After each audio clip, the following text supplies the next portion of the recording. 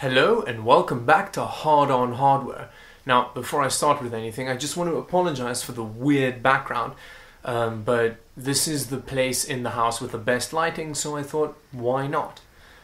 And now with that out the way, let's get on to some benchmarks.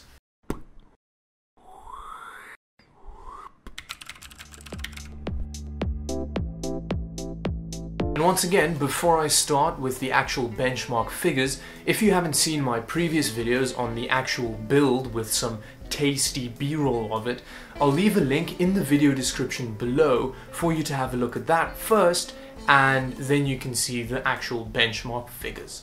Now, before I actually give any figures, I thought it was quite important for me to go through the process that I used for the benchmarking. Because when I wanted to start making this video, I thought, wow, this is probably going to be the easiest part. I mean, how difficult can it really be to benchmark a machine? You install the games that you want to benchmark on the PC, and then you press F11 while you're playing, and then record for a bit, and there you go, you've got your benchmarks done.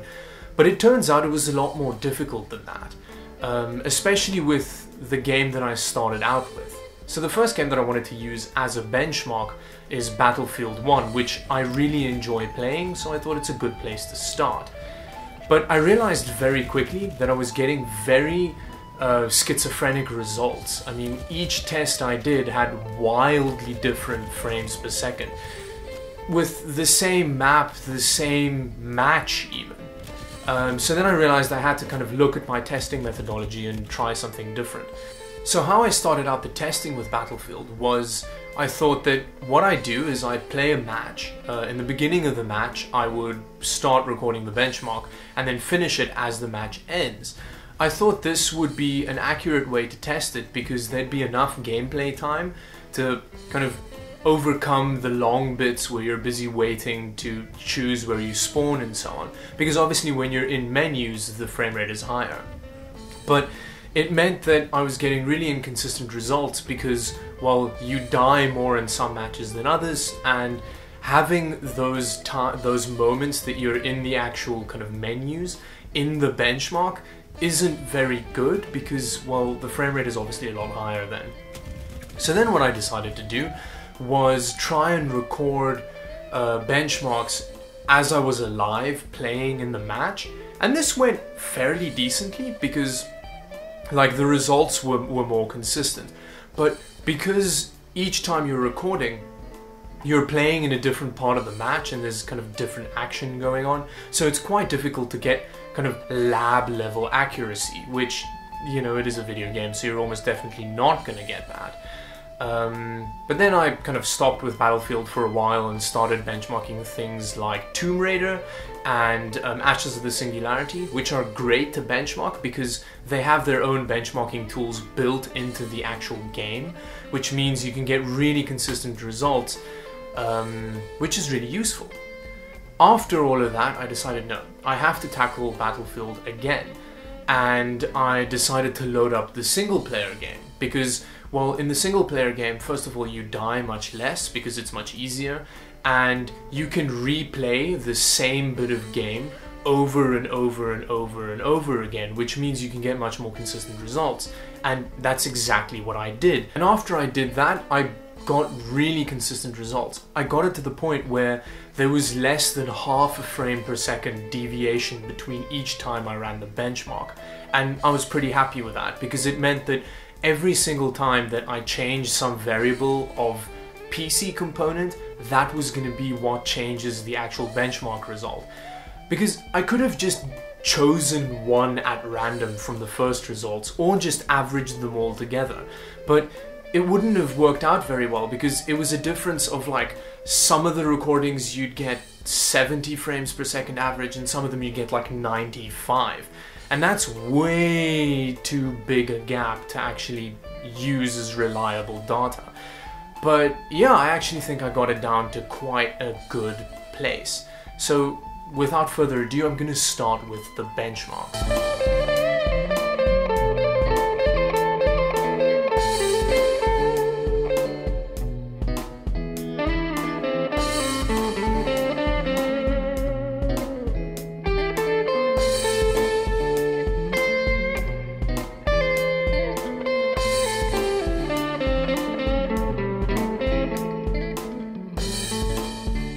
And there we have it. Those were the figures that came from the system behind me there.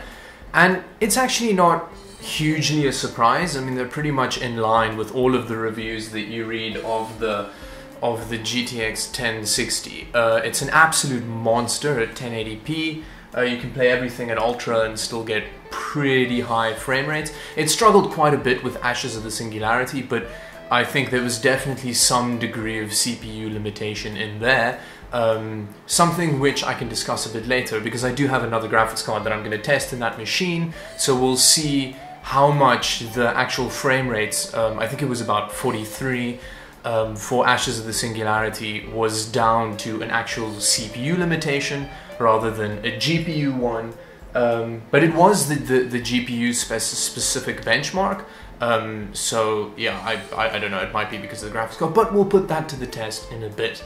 Yeah, everything ran really well at 1080p. Rise of the Tomb Raider got really high frame rates, and it was actually quite surprising how little of a difference there was between DirectX 11 and DirectX 12 when it came to Rise of the Tomb Raider.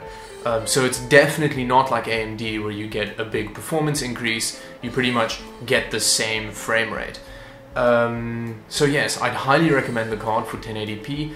Not quite high frame per second 1080p, so if you've got like a 140Hz monitor, maybe go to something like at least a 1070. But if you have a 60Hz 1440p monitor, you can kind of get away with it. You might have to turn the settings down a teeny bit, but I was playing Battlefield 1 at 1440p for a while, and it was really decent. It performs well enough for it to be more than acceptable to play online. It is obviously a lot snappier at 1080p though. Yes, all in all, oh yes, I do have to explain the overclock on the CPU. I took it to 4.5 GHz because at that point it was already running at quite a high temperature with the cooler on it that I currently have. I could push it further, but I don't want to. I don't want to push it to the limit necessarily. And when it comes to overclocking the graphics card, it's actually really difficult overclocking this specific palette card because, well, the actual software or the actual GPU itself with GPU Boost 3 takes it pretty much to the limit of what it would do. When I tried overclocking any further, it just crashed almost immediately. So yeah, I think as far as a manual overclock goes, there's not a huge amount of headroom left in the graphics card. But temperatures on that it was really good. The cooler is great. But I think, you know, there's quite a lot of airflow in the case as well, so yeah, the open shroud design isn't too much of an issue. Anyway, I hope you enjoyed this trilogy of videos detailing the girlfriend build that I have back here. I've got a bunch more content coming, so do subscribe if you want to see that. Like the video if you liked it, dislike it if you don't, because apparently all of it helps. I don't know how, but I'm not going to argue with that. And yes, thank you very much for watching. Until next time, bye-bye.